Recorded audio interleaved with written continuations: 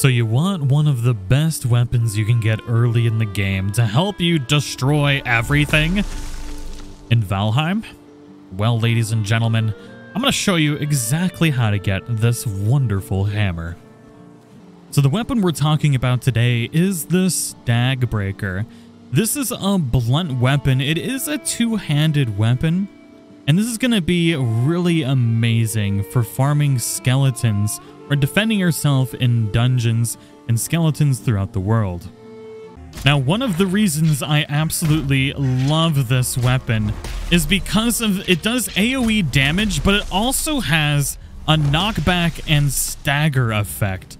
Now, this does an absolute ton of damage to skeletons, and when you're having to farm up these dungeons early in the game for various resources like the Forge, you're gonna need to be killing a lot of skeletons, and you might get trapped between a bunch of them in these dungeons, and that knockback and stun comes in clutch. Now, locating the material you're gonna need to make this is actually really easy, and you can do it really early in the game. Now, you will need to venture into or near the Blackwoods to be able to find this. You don't actually have to fight anything in the Blackwoods, but we're going to be looking for specific trees. And when you look at the trees, you can see that there's fir. But what we want are these pine trees. You can tell the difference because the texture will be different on the trunk, and the leaves aren't until like much higher up on the tree. And that's what you're looking for. You're looking for pine trees, and you can find them on the edge of the Blackwood forests. Now, all the different types of trees will drop various different resources that you can use to be able to craft different stuff, and we definitely need the cores from these pine trees to be able to craft this hammer. This will also give you some building upgrades and stuff like that. Oh god, just don't let the tree run you over and kill you, because that is totally a thing in this game. So once we finally break it all apart, you're going to see this stuff called core wood. That's going to be what you need to unlock a bunch of new crafting recipes to include this giant hammer of awesomeness. Now, while you're out here, you're going to want to make sure to gather at least 20 of them, because it's going to take 20 to be able to craft the hammer. But there's also something else I want to mention about weapons in this game. Different weapons have different effectiveness for various targets.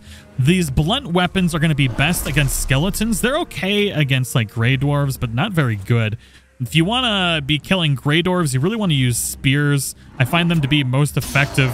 They just tear apart these greylings. But for skeletons, you're going to want this hammer, especially early on in the game.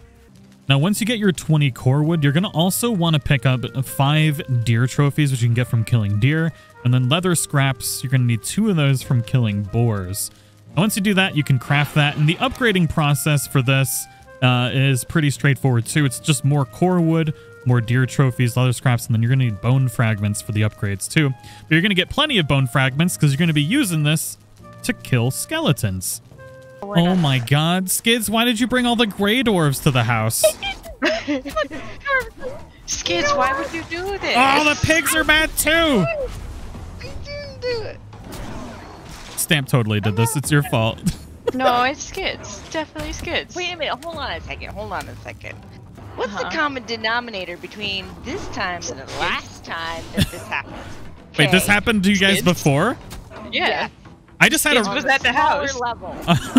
So yeah, it is your fault. Asmo died too. You did. What? Did you get Hulk smashed, Asmo? Something like that. Come here, Grey Dwarf. Take my big Chungus hammer to the face. Stamp, you made a sword? That's where all the bronze went. No. Yeah. Barely any bronze. Lies. Also, you know, I went and got all the copper. Shut your face. You dirty bronze thief. So apparently your house can get raided by enemies. I didn't know that, and that's kind of terrifying. Now, I do want to show off how amazing this is for clearing out dungeons. The downside of this particular weapon is you can hold a torch in your other hand while you're using this one. So it's going to make the dungeons pretty dark, but on the flip side of it, it's going to be super easy to sell those stuff. We need these coins. We still need to find the trader on this map so we can get some of the cool items. But is just so good in the dungeons, because a lot of times you'll get skeletons that pop up behind you, so it's going to stun them as well. And it just makes clearing out these super easy. Oh, you want to go, bro? You think you can mess with me, boy?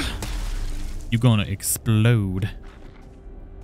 Now, the downside is blunt weapons are not good against ghosts. So if you do encounter ghosts, you're going to want like a piercing weapon against them. So just keep that in mind for when you're doing these dungeons.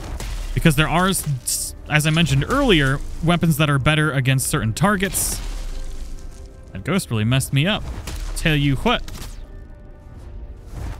There we go. Stupid archer coming around that corner. Ooh, what do we got going on in here? This is one messed up room. We got some amber pearls. Pretty sweet. More amber. And I believe this is going to locate, yeah, the elder who we have not defeated yet. But I think we are ready to defeat it, and we'll be doing that pretty soon, too. Well, that dungeon was super easy, and that is the Stag Breaker for you.